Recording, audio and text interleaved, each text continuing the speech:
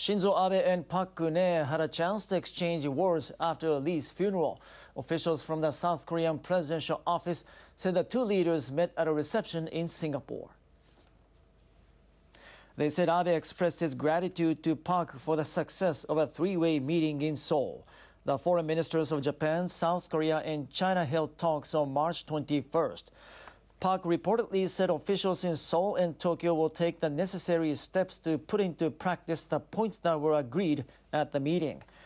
Japanese Foreign Minister Fumio Kishida, South Korean Foreign Minister Yoon Byung-se, and Chinese Foreign Minister Wang Yi agreed to work toward arranging an early summit of their leaders.